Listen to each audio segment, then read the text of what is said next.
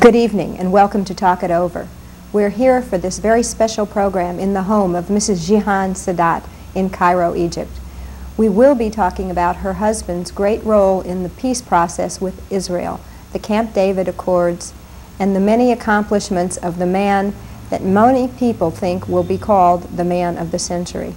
Thank you for having us, Mrs. Sadat.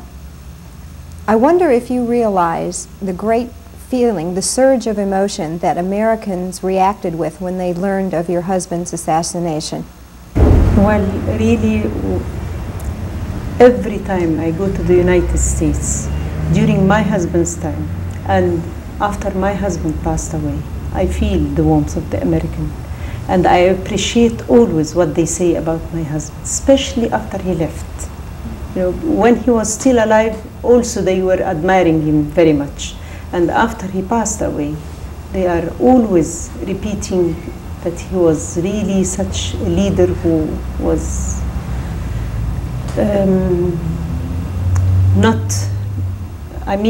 of the century, as they used to say. And what he has done, they appreciate, especially the peace initiative and other things. You said it, I was going to bring it up, but there is talk among, when people get together and gather, who the person of the century will be. And many people say that it will be Anwar Sadat, the man of the century. Well, he deserves it, really. And not because I am his wife, but because really he paid his life for it.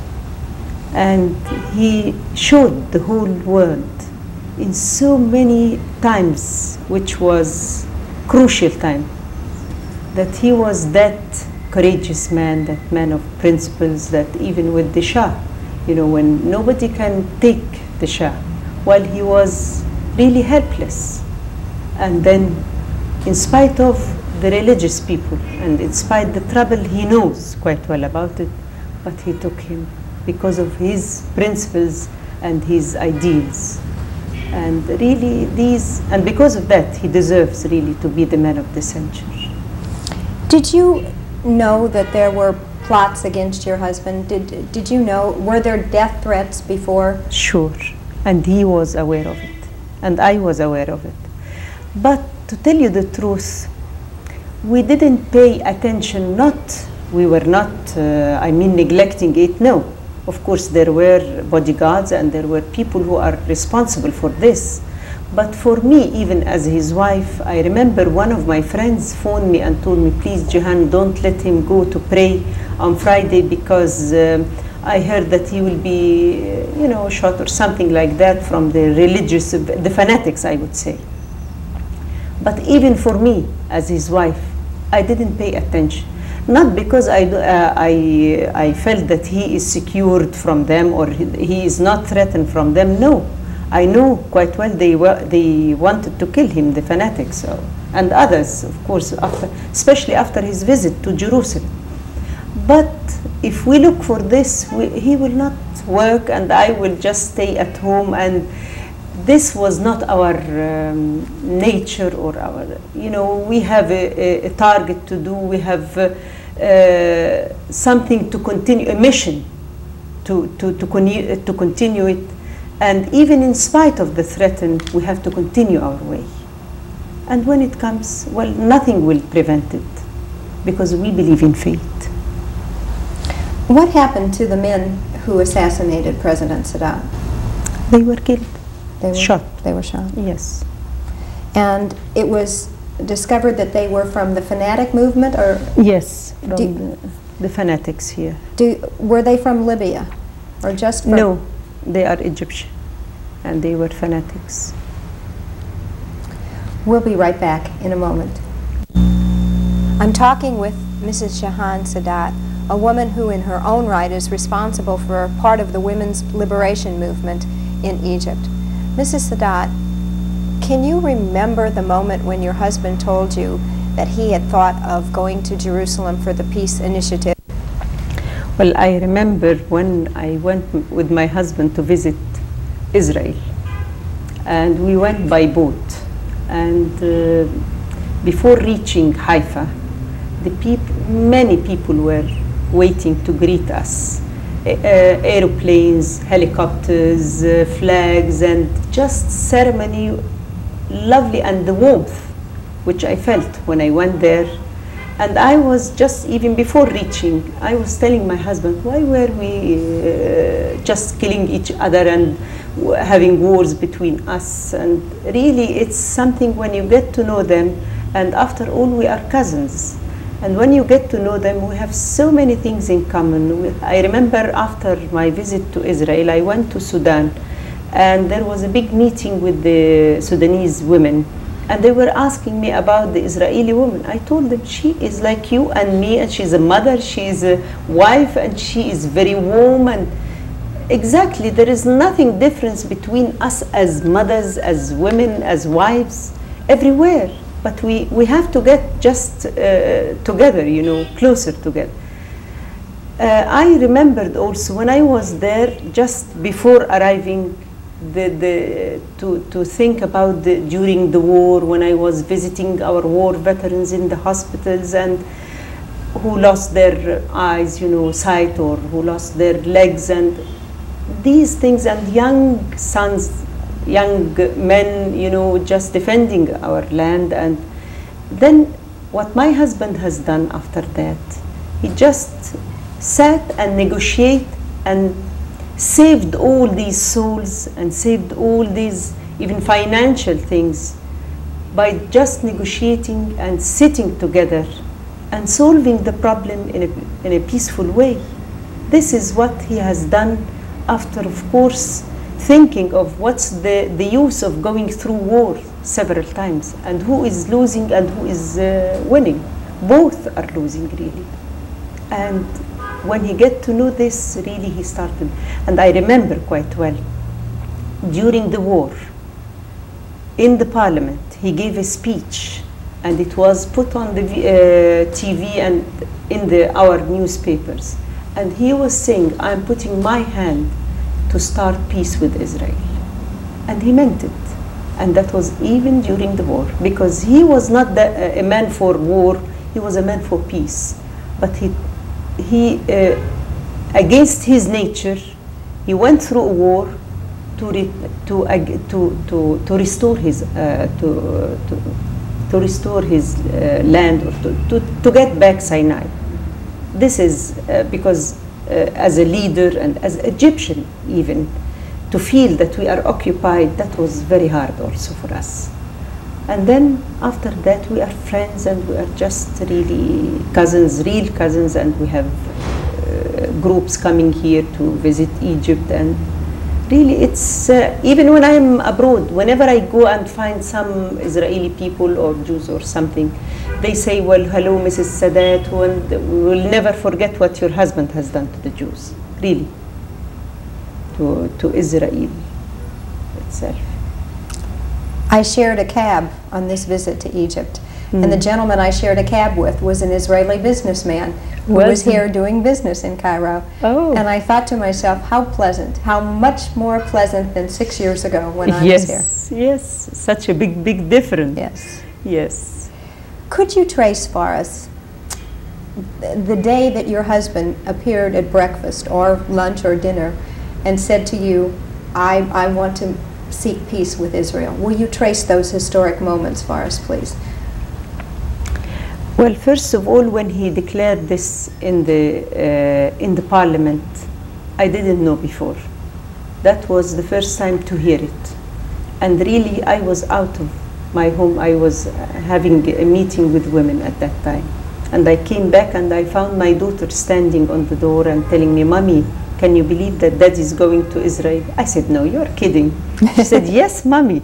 I went rushing to his room. I couldn't believe. I hugged him and kissed him. I said, Anwar, this is the best thing you have said in your life. And really, to reach a peaceful and to have the courage to say it, this is something unusual. And he said, yes, well, we went through war, and that's that's the end. We have to seek another thing to solve it by negotiation and by a peaceful solution, I mean. And really, after that, so many people asked me what he said in the parliament. Is it true? Does he mean that he's going to visit Israel as he said, or is it something, you know, just publicity? Or I said, no, he's never for publicity. He means what he says. And I'm his wife, I know him quite well. If he says that I'm going to Israel, he means that he's going to Israel. They couldn't believe it. Was such a shock that they couldn't absorb it quite well. And really, I remember the next day I went to the council, the People's Council in Munufia, which I was a chairman there of this council, and the members were asking, is it true, Mrs. Sadat, that he's going to Israel? I said, yes. Before that, I used not to talk about him because I am his wife, you know, it was a little bit sensitive for me. That day, I didn't think that I'm his wife at all. I thought that I'm an Egyptian woman. And my president said that I'm going to Israel to solve the problem and to make peace prevail in the whole area. I didn't think about the relation between me and him. And I started talking about him and talking to the members that we have to support this man. Nobody will have the courage to say this and to do it. And really, all of them, they agreed. But they were still in a shock, you know. And I said, well, let us send a cable. And I sent to him a longest cable in my life that I've sent, really. And it was something very moving, very, very moving that I don't have even the words to how to explain it quite well. Except that when I think the big loss that I lost him, I remember also in the same time that he has done which nobody can do in his life, really. And this makes me feel relaxed and happy. Did you say that you, as chairperson of the group, sent him a telegram congratulating him? Yes, yes, yes. That's cute. Yes, yes. I like that. Yes. We'll come back in a moment, and I'd like to discuss further with you the Camp David agreements. All right. We'll be right back. All right.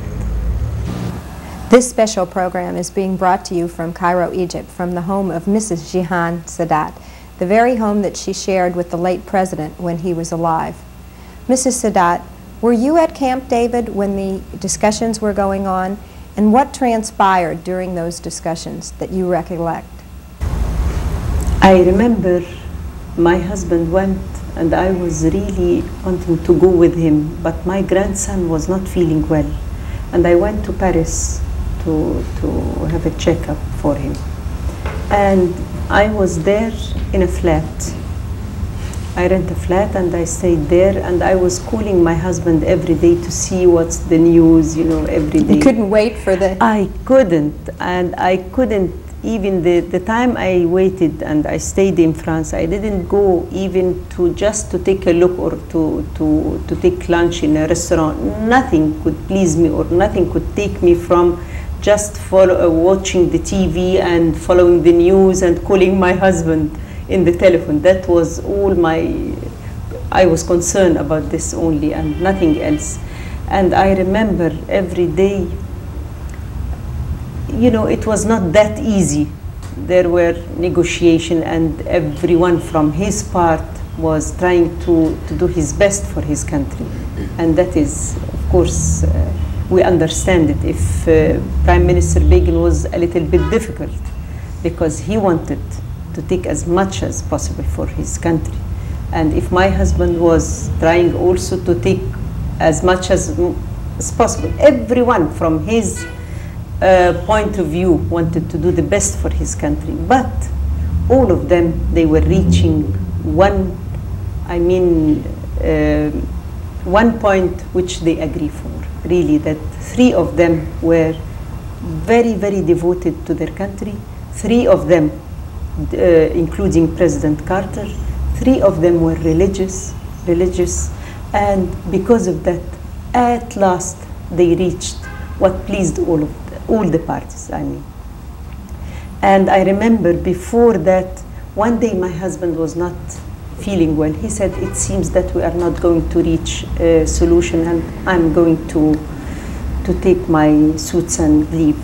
And I said, why, Anwar? You are very patient. Wait and see. He said, well, you know, I'm very patient, but it seems not this time. Well, I'm looking for it. He didn't felt despair or, you know, he was that kind who was always optimistic. And he said, well, not necessary this time. I think we will not reach anything this time, but let us look in the future, and instead of just wasting our time, I'll go back home. I was so sad. I couldn't sleep. I couldn't, you know, I was just following, but if I was there, maybe it would have been much easier for me if I was beside him. But it was much harder when I was far, and I remember I was waiting and waiting and praying, God, please help them, God, please, you know, just all the time. And then all of a sudden I found the telephone ringing, and then that was Anwar. I said, hello Anwar, what's the news? He said, well, you are the first to know that we've reached at last a solution, and I'm going to Washington to sign the. I couldn't believe. My tears were coming. I was crying and laughing, and my heart was beating, and telling him, oh, God bless you. I'm happy that you've reached this. And really, I was, every time before that, I used to just to say, wait, Anwar, God bless you, God is with you, and you will reach. And he was always answering nearly the same answer. Oh, I hope so, I'm waiting, God is with us all, and we are trying our best. You know, there were some sort of sentences which we usually end our telephone call by, from my side and from his side, but no news, till he told me the last call that we've reached a solution, and I'm extremely happy. And I was really happy. And then I went, my daughter was with me and my grandson, and I told them, let us go and take our lunch outside the flat for the first time after all these days here. And we went and we found some Egyptian in the streets. We hugged them, we kissed them, we told them the news, and they were happy, and we went and spent a lovely day. And then I went to Morocco, and we met there, and we came here to my son was just a few days after that, after we arrived, his wedding. And it was such a lovely wedding, having wedding and reaching this peaceful solution, which after that we went to sign it in the very big ceremony which was held in the White House. We'll be back in a moment. Yes. Jehan Sadat is our guest for this evening. Yeah. Could you briefly characterize the three men that took part in the Camp David talks? What kind of adjectives would you attach to them? How about President Carter? He has done his best, really, to bring them, the two, although they know each other, Prime Minister Begin and my husband, and they respected each other very much, and really there was nothing to do. But of course, as I told you before, and as I explained, everyone from his side wanted to take as much as possible. And that makes it a little bit difficult to reach a point together. I have to say that President Carter has done his best, really, and made such a big effort, and went to Israel after that and came here to us, and really it was such a sacrifice that he went through, and it was risky, I would say. How about Prime Minister Begin? Prime Minister Begin, although he was difficult, but he was honest. If he gives a word, he keeps it. And your husband?